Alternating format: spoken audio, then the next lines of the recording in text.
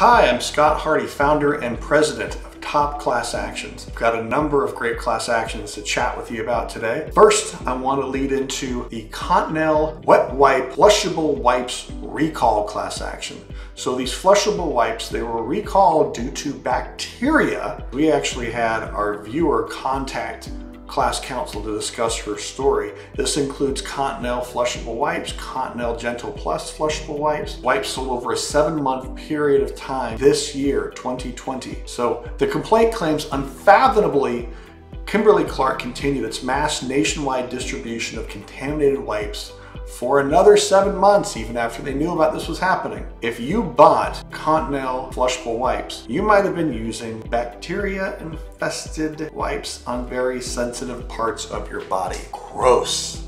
Next settlement I want to chat with you about is the Igloo class action lawsuit. This alleges that the Latitude 90-quart cooler offered 120-hour ice retention. Doesn't actually work that well. If you end up putting ice in there for 120 hours, according to this class action, you'll open it up to water. So if you bought an Igloo Cooler, you'll want to submit your information here. If you have an Igloo Cooler that's not the Latitude, but you're having a similar problem, I would always advise you to reach out to class counsel on this. Class counsel, they've already filed this class action against Igloo. I'm sure they may very well be happy to file another class action or expand the scope to include additional coolers. The next class action is Towns Ciderhouse hard cider class action settlement, alleging that their Towns Ciderhouse hard cider was falsely advertised. Class action claimed that they falsely advertised its hard cider and other products as containing no artificial flavors. However, several of the products contain DL malic acid. And where the defendants always come in on this is they say, DL malic acid, this occurs naturally in nature. Well, it does. But you're not putting the natural version in your product.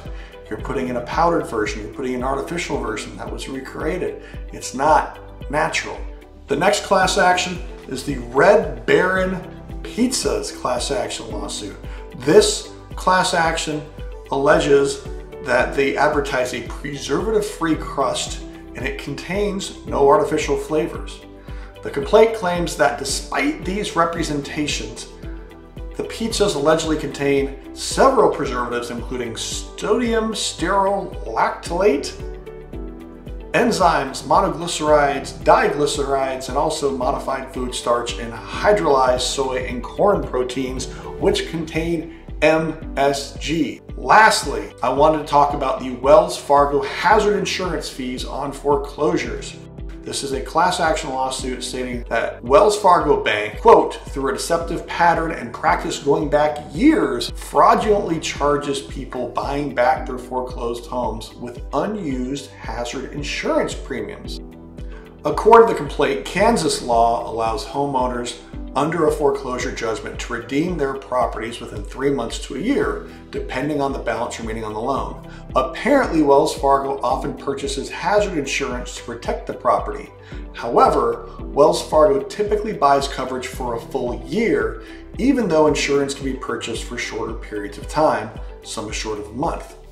So that's the issue here, is that people are getting foreclosed on, they're trying to buy their home back, they're trying to get back in. They're trying to end these premiums, but then they're getting tacked on with additional fees that they have to pay to close out that horrible period in their life. If this happened to you, whether it be Wells Fargo or another bank, make sure to swing by, comment on the article, let us know. These class actions have a way of going national, they have a way of getting other banks targeted. Something I mentioned before, of course, is talking to class counsel. If you're saying, hey, I'm with this mortgage lender, this happened to me, call class counsel, email class counsel, let them know. They want to be able to go after all these banks. They want to be able to settle things for consumers, and they want to represent you. That's all I have this week. Thank you very much for watching. Hope you have a fantastic week.